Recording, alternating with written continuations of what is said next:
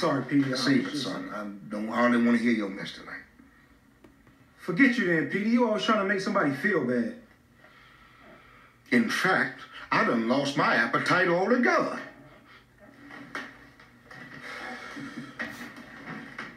Hey, Jonas, come on, man. Let's step outside.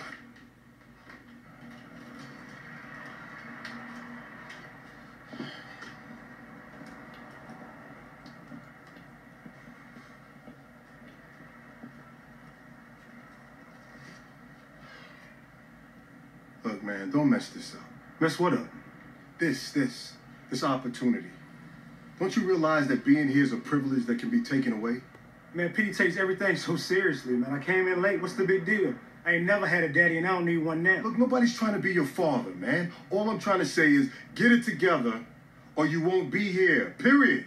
You threatening me? Look, Jonas, I didn't bring you out here for the conversation to go this way, man. I brought you out here to help you, okay? I see what's going on, all right? I've been there. Those cats that are out there in the street calling you, trying to get you to carry the next package or run the next lick, those are not your boys, man.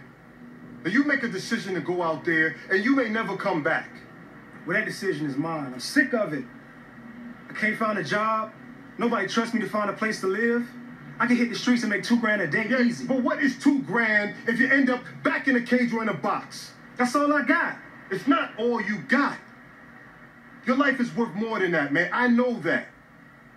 But look, man, nobody can live it for you, man. This is a decision that you're going to have to make. You're right.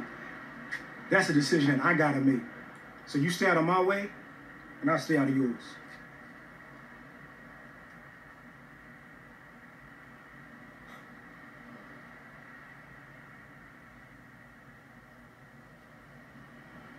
Good night, Jonas.